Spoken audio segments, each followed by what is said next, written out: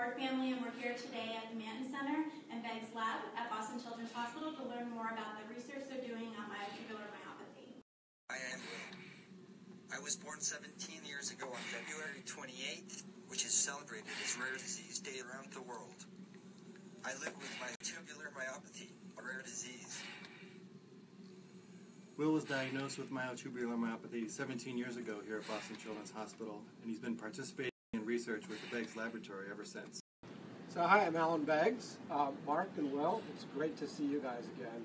I'm so happy to give you a little tour and show you the lab where we've been developing gene therapy and other treatments for myotubular myopathy. So Aaron, this is actually one of our most precious resources here. This is a -80-degree freezer that has muscle biopsies from Will and over 1,300 other children with congenital myopathies. And inside each of these boxes, we keep the muscle biopsies that we're able to study to look and see what the effects of genetic mutation.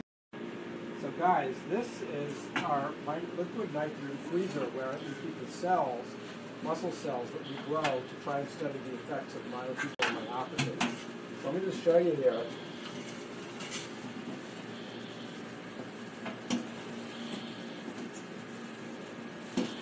Each box has 96 vials of cells in it from boys just like you.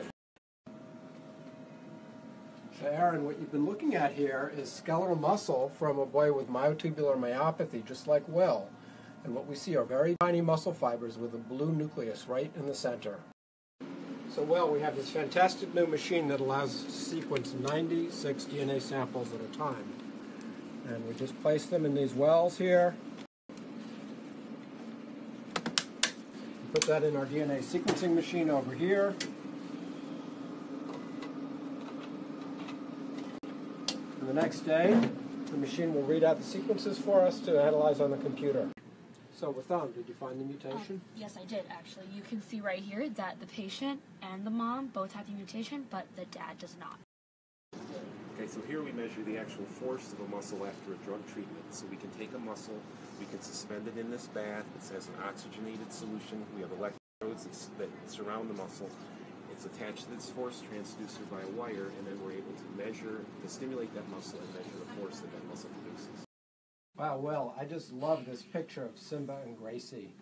They're related to the dogs with myotubular myopathy, are weak like you, and they've been so helpful because we've been able to show that replacing the gene makes them stronger. Hopeful that the trials will be successful and that the treatment will be approved as well as accessible for all individuals with FTM. Especially with such a rare disease, the research that you're doing here at Boston Children's Hospital is so important to us.